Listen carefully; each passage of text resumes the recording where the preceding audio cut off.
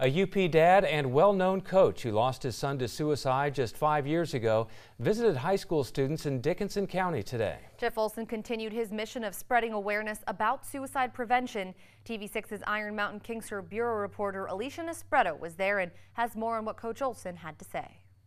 Jeff Olson is an Ishpeming football coach and PE teacher who traveled to Felch today to speak with high school students about suicide and mental illness. Students listened while Jeff shared his personal story about losing his son Daniel to suicide just 5 years ago. He also talked about changing the stigma around mental illness and encouraged the crowd to get help if they needed it. 1 in 4 people in their lifetime are going to suffer from a mental illness.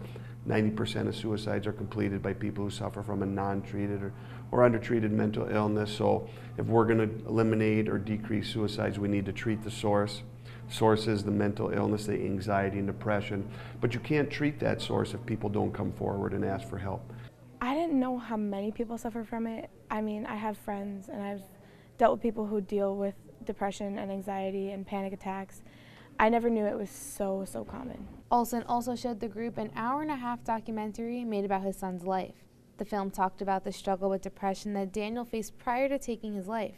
It also showed how his friends and family learned to live after.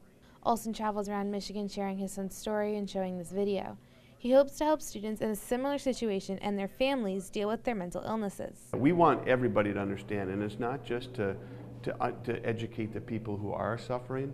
We want people to, their friends, their loved ones. I've had people come up to me and say, "Coach, I need help, but my parents don't understand. They don't think mental illness is real." It's real. Alicia Nespreto, TV6 News, Felch.